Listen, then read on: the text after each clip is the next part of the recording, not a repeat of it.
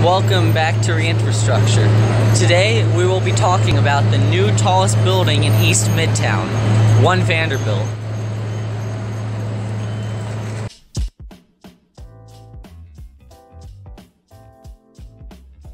One Vanderbilt is a brand new office tower being designed by KPF Architects, and their goal when they were designing it was to create a 21st century successor to Rockefeller Center, as they were saying.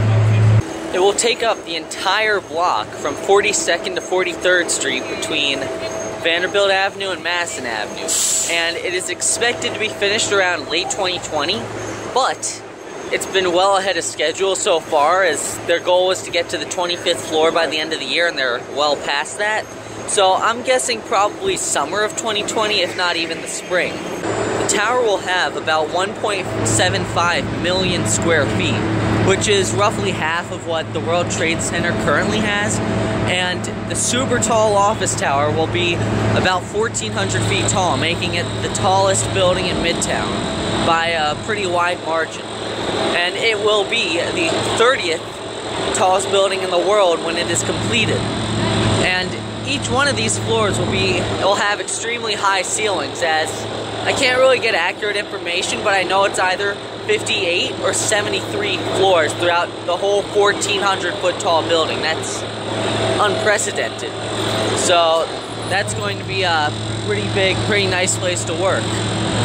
And the top 100 feet or so are going to be comprised of a lot of architectural detail that will be very nice to look at, and it has that normal New York charm, and it looks kind of like the Chrysler Building, which it is pretty close to, and the Empire State Building's roofs. The facade of the building is being covered with glass and wavy textured terracotta. I don't know if you can see it, but the building will also be rated LEED gold, which is good for the environment. One Vanderbilt is going to house a 70,000 square foot observation deck, 1,020 feet up in the air, which will make it one of the highest in the city. And also, it will have a large restaurant on some of the bottom floors. But the observation deck should have a beautiful view of especially the Chrysler Building, which is right there. It's kind of bright there. Yeah, it's coming in focus. And of course the Empire State Building, which will be right near it.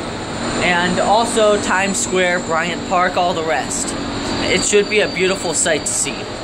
As I mentioned in the last building spotlight, this One Vanderbilt is also a product of the recent Midtown East rezoning mission, which also allowed for 425 Park Avenue and, of course, 270 Park, which will be coming up soon, 1,400 feet as well. But to build so close to Grand Central, it's right there, they had to promise that they would make $220 million investments into Grand Central and the subway stations inside, which will help the station so much, as it's a pretty old station, and the whole building is said to cost about $3.1 billion.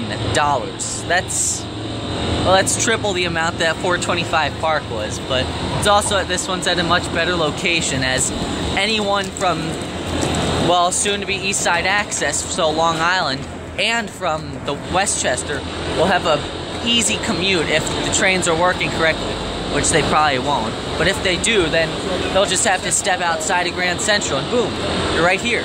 There's the office. And it's gonna be super easy, and there's tons of food nearby, and it'd be a great place to work. In case you need one, here's an example of one of the stairwells that's being funded by S&L Green, the owner of the building, right here. This is one of the few spaces that's actually being fixed in the station. There's also one over here, and well, this whole clip was just to say thank you for watching Building Spotlight number 3. I don't know what number 4 is going to be, and I don't know what the next video is going to be yet, but one's coming. It's definitely coming. And well, thank you for watching Reinfrastructure.